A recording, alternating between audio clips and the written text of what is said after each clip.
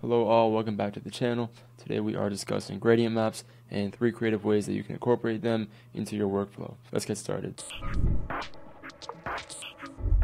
Okay, so gradient maps are pretty self-explanatory.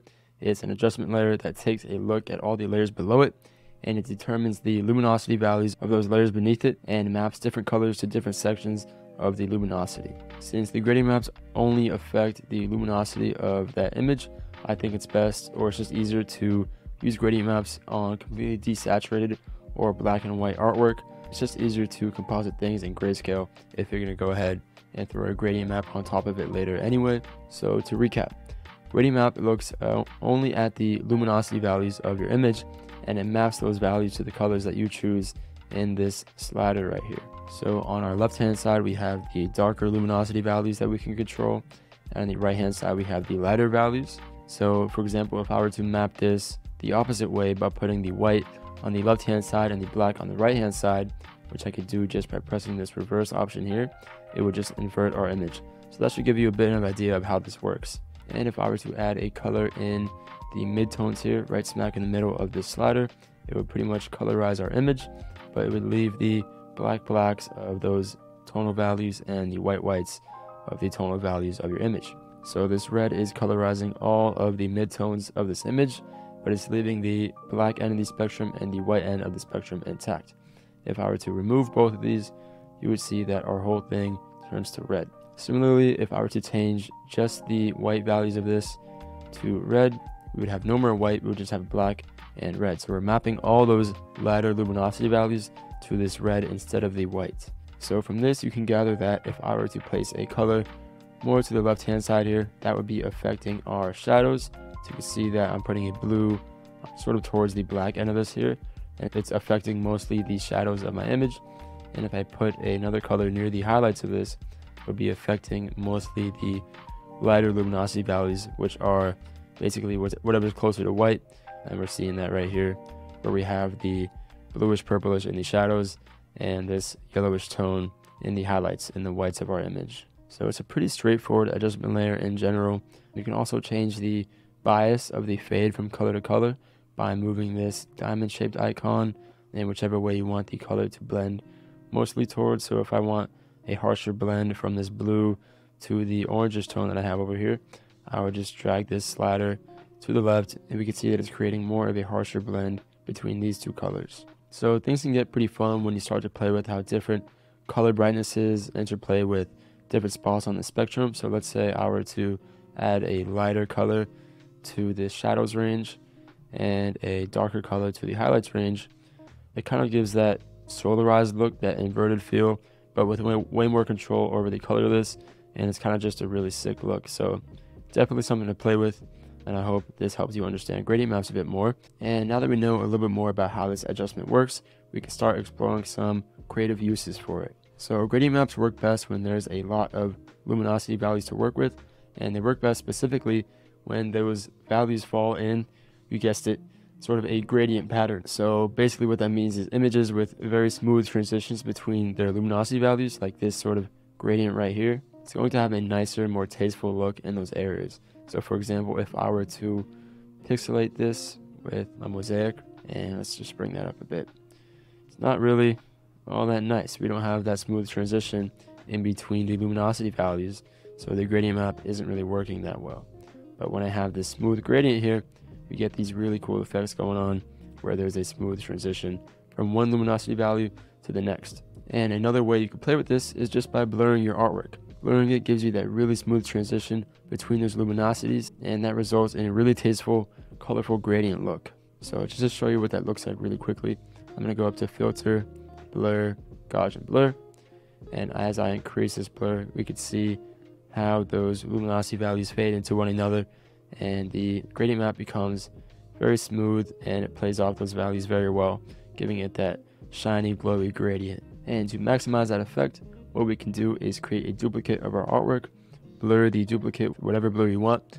I'm using Gaussian blur for this quick example. I'm going to press OK, and then we're going to create a layer mask on this layer, invert it, and now we can paint in the areas that we want blurred with a soft brush. And so if I paint in these areas right here, we get that really cool smooth airbrushed glowy effect going on, and we can pretty much put this wherever we want. And this is really cool creative use to add some nice gradient flow to your artwork. So here's the before and after. Just check that out. It's pretty cool. And of course we can use this with any blur. So if I were to use, say, motion blur on this, that would also yield a pretty cool effect. So you could just play with these settings here. It's pretty damn cool. But let me add a layer mask here and just paint in the parts that I want motion blurred. And boom, look at that. Pretty cool effect going on here. And you can definitely experiment with all the blur types. There's a ton for you to try. Gaussian blur, motion blur, and radial blur are all going to give you this really cool look, but I highly suggest that you also check out the blur gallery. So if I go into filter, blur gallery, we have a ton of new blur options here. So let's go ahead and give field blur a test run. So I'm going to go and up this blur here, and with field blur you can actually create points of blur. It's sort of like a live blur. So I'm going to create points where I want and change the blur values of that. And we can see this in live action, how the gradient map affects those blurred parts of the image versus the more sharp parts of the image. And this is a pretty crazy effect just to get from one adjustment layer and one filter on your image. So yeah, definitely go ahead and play around with these. Give motion blur, Gaussian blur a shot, and definitely give field blur and all the blurs in the blur gallery a shot too. They produce some really cool effects. And this is looking pretty good already, but I want to show you how to make it even cooler really quick. So what we're going to do is create a new layer and do shift backspace on our keyboard. We're going to fill it with a 50% gray. Then we're going to go up here to filter, camera raw filter, and we're going to add grain to this image. So go down to effects and crank that grain up to whatever you want. I'm going to choose these settings. Of course you can play with these. This is kind of my go-to, so I'm going to press OK. And I'm going to set this to soft light. And boom, now we have this really cool grainy look on this, and it's kind of dithering the image below, and we have the gradient map on top of this layer affecting all of this. So it's affecting the image below, which we dithered with our noise, and on top of that is a gradient map which is playing with all these colors, and it's giving us this really cool effect. Definitely make sure to put the noise under the gradient map. I see a lot of people make the mistake of putting it on top, and while it's not so bad of an effect, it just doesn't play with these values as much as you want them to. So here's the difference. This is with the grain on top of the gradient map, and here's with it below. So it just works with the image a little bit more and gives a more tasteful effect and gets more out of that gradient map. And it just looks really well put together. You can see that this is quite the crazy effect that we're getting just from a few layers. So if I turn this off, this is the original, and here's with the noise and the blur, and then we add that gradient map to finish it off. And this is pretty cool. Now I want to check out the next creative use, which is to add kind of a glowy halo to things, or just cool glowy effects in general. So to do this, you're going to want to create a solid black layer. So I'm going to make a new layer here, and I'm going to fill this with black using shift backspace like we learned before.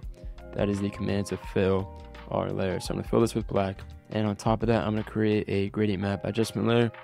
We don't have to mess with the actual gradient for now. We'll do that later. So just put these in a group, and now set this group to screen. I'm going to go ahead and fix this gradient map as well and just make it the standard black to white. Alright, cool. So now what we can do is create a layer in between these two layers and paint in whatever I want using a soft brush. So I'm going to grab a soft brush and just start painting here around this image. And you can't notice it now because I don't have the gradient map set to anything special, but this gradient map is going to be affecting that soft brush according to our gradient. So let's go ahead and we'll just make a gradient here. I'll choose a blue for the shadows, more of an aqua for the highlights, and boom, we already get this really cool glowy look, and the tones of it are mapped to our gradient map, so it's giving that really nice fall off. But of course there's a better way to work with this, because this doesn't look that good.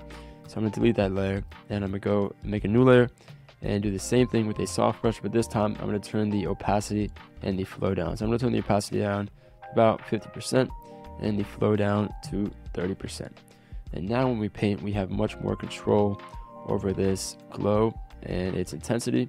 So I'm going to paint around here, and you can see that the more I go over with this brush, the more intense that glow.